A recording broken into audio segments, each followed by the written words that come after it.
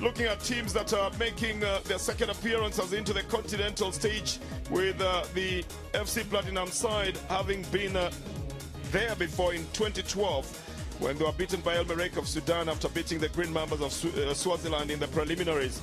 So they still want to be the first team to be able to carry a continental trophy. That's at least what they say. This man, of course, will tell them what more they can do in other places to be able to get to the top of football as well. The SOFAPAKA side as well has been there once as champions of the league, and were almost going past the preliminary stages. Just things not working out when they got onto this, almost to the second leg of it. So two teams that have a lot in store for themselves, and two teams that are more than willing to give a performance and a half that would guarantee them probably the passage into the next round. The SOFAPAKA side has got a very good lineup.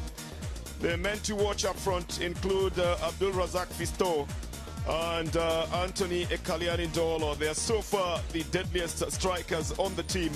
They've got good experience in Felly Mulumba in the central defense. Shafiq Batambuze makes a first team place as well.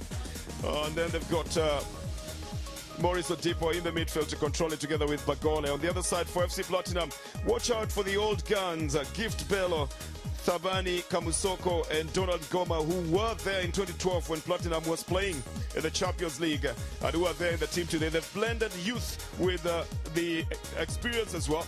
And then, of course, you've got to watch out for the twins, Elvin Moyo and Kevin Moyo, who are turning up for the FC Platinum side. John Baraza in the substitutes bench for the SOFAPAKA side. Of course, it's going to be a very fast game. The referee is from Sudan, Mohamed Idam Ahmida is the first assistant referee. And then assisted by Ali Mohammed.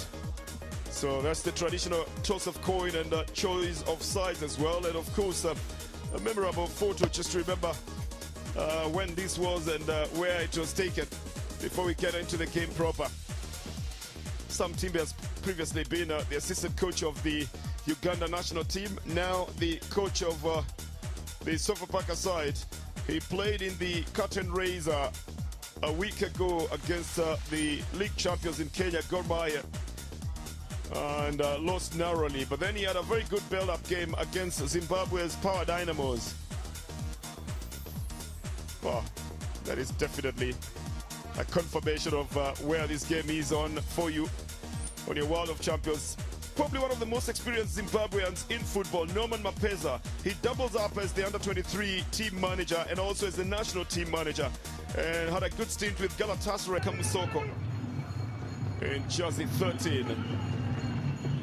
Again, another clearance coming in from Felly Mulumba, who's the captain of the side, who sends it off the field of play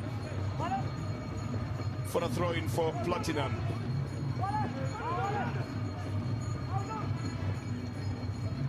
Trying to look for a chance for a shot, doesn't come quite easy.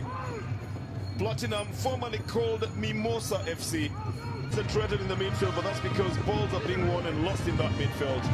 And even when it goes up front, it's going on a long shot at all times. Except in this instance, Walter Busona gets the interception from Felly Mulumba that sends it out for a throw-in for FC Platinum.